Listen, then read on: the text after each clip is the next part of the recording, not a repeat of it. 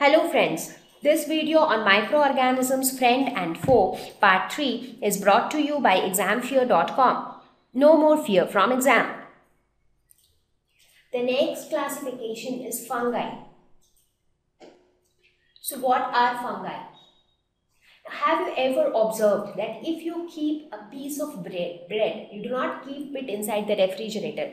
Just take a piece of bread and keep it outside at normal room temperature for a couple of days. I mean, not just for 1 or 2 days, but for a couple of days, maybe some 6-7 days. What happens over a period of time? As time passes, you will see that the bread gets spoiled. That's what we call it, and we just throw it into the dustbin.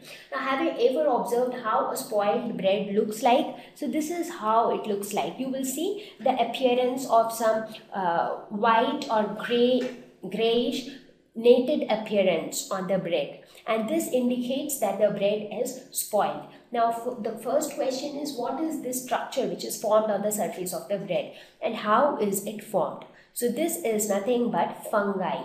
Now what happens is, when you leave it just at the room temperature, over a period of time, these microorganisms called fungi develop on the bread, and these fungi are responsible for spoiling the bread. So let us see what are these. But on the same scenario, instead of keeping the bread outside, if you keep it inside the refrigerator, what happens? It stays good. It doesn't get spoiled. Why is that? That's because when you keep it inside the refrigerator, you are actually keeping it at a very low temperature. Now at that low temperature, fungi is not able to grow, because fungi, they are also living organisms and they also need appropriate climate and appropriate temperature to grow. So inside the refrigerator, the temperature is very low, therefore it is not appropriate for growth of fungi, and that is why the bread is not spoiled. So these fungi are multicellular organisms. That is, multi means multiple. So this is made up of multiple cells. So not one cells, but a group of cells together form the fungi. They are heterotrophic, that is, they depend on others for their food. They cannot prepare their own food. Now what kind of food do they actually eat upon, or what is their fooding habit actually? Now they can feed on dead and decaying matter. So one type of food for them is dead and decaying matter.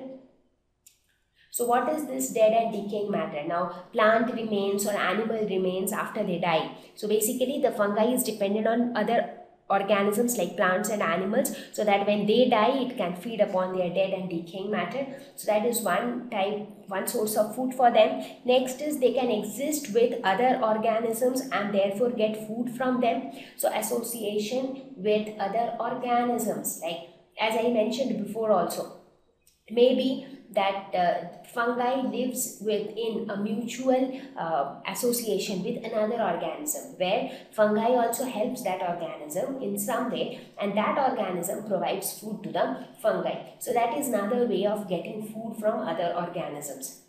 And the third scenario is, it can also be parasitic. That means it lives inside the body of another animal and gets its food from that animal, and at the same time it is parasitic. That means it will cause disease to that animal. So fungi can also be parasitic in nature. So these are some of the ways by which fungi obtain their food.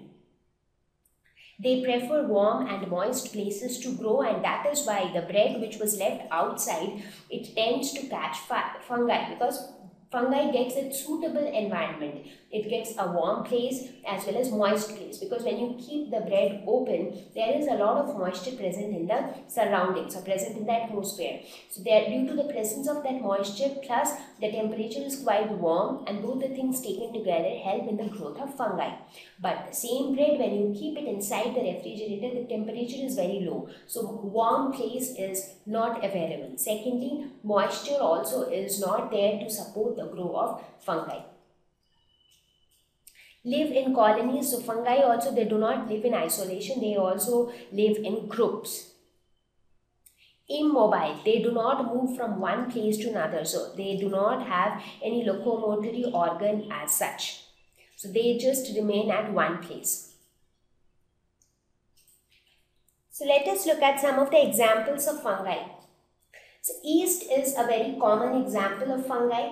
Mushroom is another example, and molds are another example of fungi. So these are the three most common examples of fungi. Now let me tell you where you would have encountered each of these. Now if you talk about molds, you would have seen it the way you are seeing it on the screen. Like if you keep an orange or any other fruit, just do not refrigerate it, keep it at room temperature for quite a few days. What happens? You see a white layer which is being formed on the surface of the fruit. So this layer which is formed is due to the growth of fungi, and these fungi specifically are molds. Mushroom are the ones which you often eat as well. So this is edible. So you would have often eaten dishes prepared out of mushroom. So mushrooms are also nothing but fungi. Yeast, they are often used in the baking industry, like if you want to prepare bread or if you want to prepare certain types of cakes. So in that you need yeast. You would have, if you go to a departmental store, you will often see that yeast powder is available in packets. So this yeast powder, it is also prepared from yeast. So these are some of the examples of fungi, and we will see how they are helpful to us and again how they are harmful to us. So this was the second class. Thank you. Please visit www.examfear.com to watch more educational videos with a better experience. Please do not forget to like and subscribe to our YouTube channel for latest updates. Thank you once again.